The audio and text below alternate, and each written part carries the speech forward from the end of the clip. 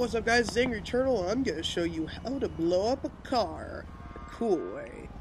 So what I've done is I've poured some fuel across a couple of these cars, and I'm going to use this car to backfire onto the jerrycan trail and accidentally set my car on fire.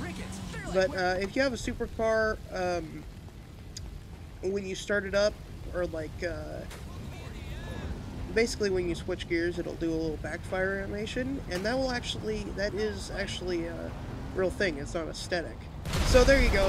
It the jerrycan fumes will go through and blow up all the cars. Cool thing about this is they can't trace it to you. It's not like shooting a gun off. So hope you guys enjoyed. This is how to blow up a car. We got one more to go here. And boom! There we go. Alright, see you guys later.